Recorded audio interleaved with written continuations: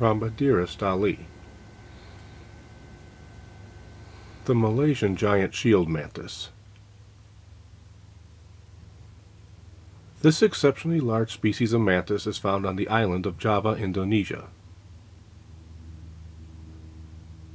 The specimens are identifiable by the broad shield on their thorax. This shield is wider than the shields found in basilisk and most other mantids in the Rhombodera genus. Colors of this species range from greenish-blue to a reddish tint. This male is a rare specimen.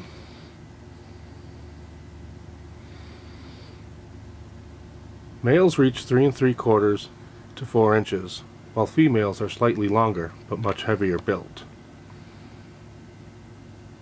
This mantis is a good beginner for hobbyists and can tolerate room temperatures with little problem, though 77 to 86 degrees Fahrenheit with 60 to 70% humidity is preferable.